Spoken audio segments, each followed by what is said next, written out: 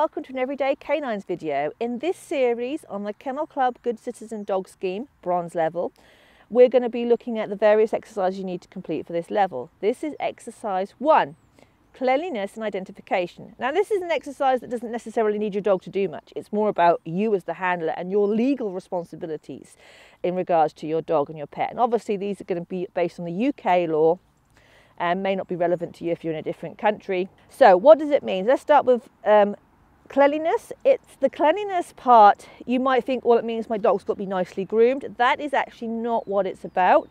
The cleanliness part means that you can demonstrate that you carry a poo bag with you. So you need to demonstrate that you are able to clean up after your dog, and you'll be informed and should be made aware that if you don't clean up after your dog and these bags needed to be disposed of correctly in a correct bin, that doesn't mean, you know, leaving at the side of the road or hanging on a tree branch. And if you don't clean up properly after your dog, then you can be fined. The next part of this exercise is identification. Now there's two forms of identification that it's a legal requirement that your dog has in the UK. The first is a microchip. Now they should be, by law, they should be implanted when the dog is a puppy before it goes to a new home. That is the new legal requirement. So it's the breeder's responsibility to have the puppy microchipped. When that dog is then passed on to you and bought, or obviously if it's a rescue, if it's come through a rescue centre, it's then your responsibility to transfer the details from the original owner onto you to make sure they're updated, so that if anything were to happen, the dog was scanned for its microchip, the details would lead back to you.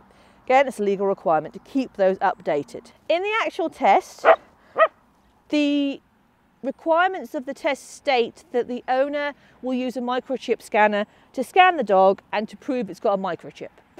However, sometimes in tests the examiner will do this, or an assistant helping the examiner will do this. So it's just a case that they'll scan over the back. It's just sometimes you need to work with a dog. Some dogs don't like things over their heads. So if that's the case, you may need to have to just play.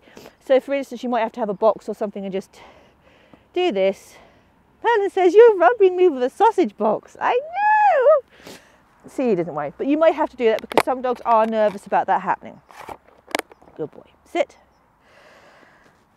So you need to prove that it's not, the onus is not on the examiner to double check that that microchip is correct in the database. They just have to look and say, yes, your dog has one. The responsibility is upon you, obviously, to make sure your details are updated so that if anything happens, your dog could be returned to you. The next form of identification your dog is legally required to have is a tag on their collar, either a flat tag that goes across the band of the collar or loose tags that are engraved. And this is what you must have.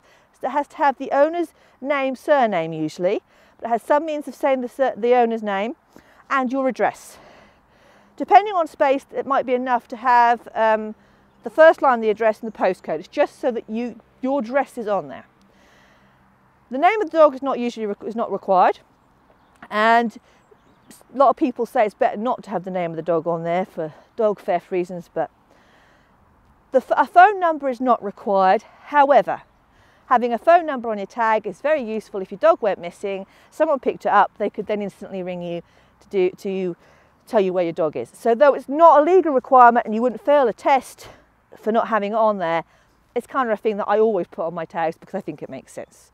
And if you've got more than one phone or more people than phone, definitely put both numbers on so someone can get in touch with you if they find your dog.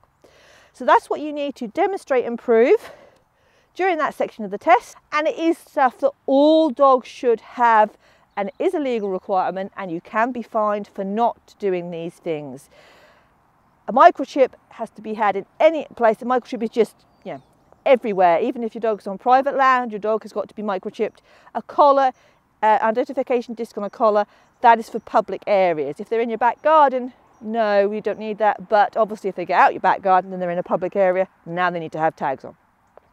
So it's just these things to bear in mind. So that's how we're going to pass exercise 1, and straightforward, not much there for the dog to do other than stand there, look pretty.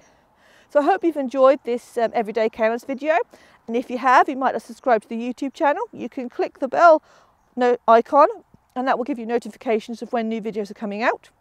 And you can also find us on Facebook and Instagram. And hope to see you all again very, very soon.